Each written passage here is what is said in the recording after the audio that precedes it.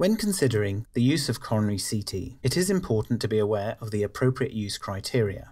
Indications for cardiac CT can be split into three main categories: inappropriate, uncertain, and appropriate. These have been color-coded for the purposes of this talk. Let us now look at a few of the indications for cardiac CT using this schematic.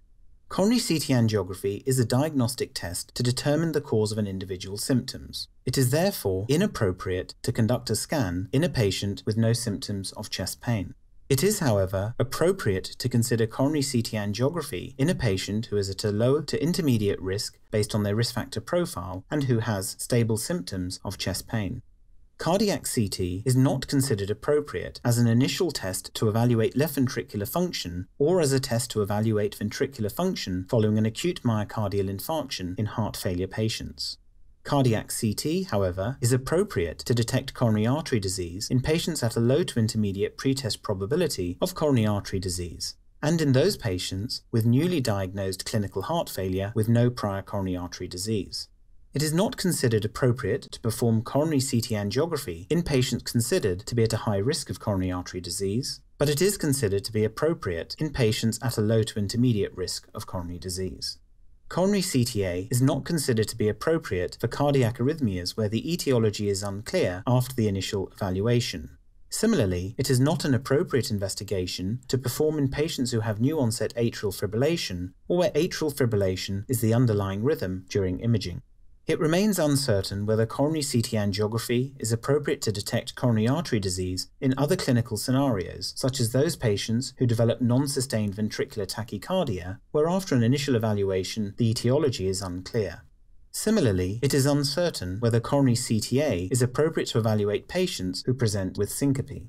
Where coronary CTA is appropriate is if a patient has stable ongoing symptoms, has an equivocal stress test, or where the coronary calcium score is 400 or less and one wishes to evaluate for the presence of significant obstructive disease. In terms of coronary calcium scanning and whether one should proceed to formal coronary CTA evaluation, bearing in mind that the diagnostic accuracy decreases with an increase in calcium, it is uncertain whether coronary CTA is the correct thing to do in a patient with a coronary calcium score of 401 to 1000 Agatston units. It is considered inappropriate for patients with a coronary calcium score greater than 1000 Agatston units to perform or undergo coronary CT angiography. It is appropriate to evaluate a patient with anginal symptoms following bypass surgery to look for bypass graft patency. It is uncertain, however, whether coronary CTA is indicated for the routine evaluation of patients who have undergone bypass surgery more than 5 years ago. It is inappropriate to routinely evaluate grafts in well patients who have undergone bypass grafting less than 5 years ago. Stent evaluation can be difficult with coronary CT angiography, and it is currently considered only appropriate to evaluate for stent patency where stents are greater or equal to 3 mm and are sited in the left mainstem, even in asymptomatic individuals. In patients with stents within the left mainstem that are greater or equal to 3 mm, but there are symptoms, it remains an uncertain indication. It is considered appropriate to perform cardiac CT in patients with complex congenital heart disease. In this example, we can see an example of a coarctation of the aorta. It is also considered appropriate to evaluate left ventricular function when this cannot be evaluated adequately by other means. It is also considered to be appropriate to evaluate prosthetic heart valves using cardiac CT and also to evaluate native cardiac valves.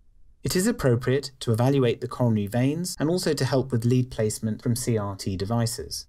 And it is considered appropriate for cardiac CT to be used to localize the coronary artery bypass grafts and any other relevant retrosternal anatomy. It is not considered to be appropriate for cardiac CT to be used as a first-line test for cardiac masses, whether these represent tumor or thrombus. By using the appropriate use criteria and being aware of the evidence base behind cardiac CT, you will be able to gain confidence from your referring physicians.